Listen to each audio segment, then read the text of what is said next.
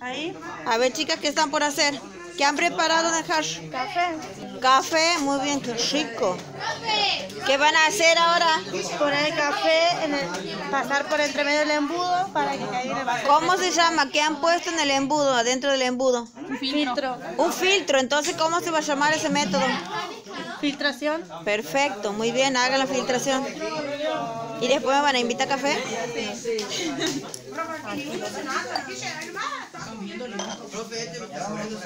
Han puesto bien el filtro, ¿no? Cuidado las manos que se está caliente. Despacito, que pase todo. Espera. Ahí va cayendo, ¿ven? Ahí están filtrando. Y si no tienen filtro, en la casa a veces no hay filtro. ¿Qué más se puede emplear? ¿Qué más conocido? ¿Un colador? Colador, claro, un colador. Nada más que van a pasar un poco los granos.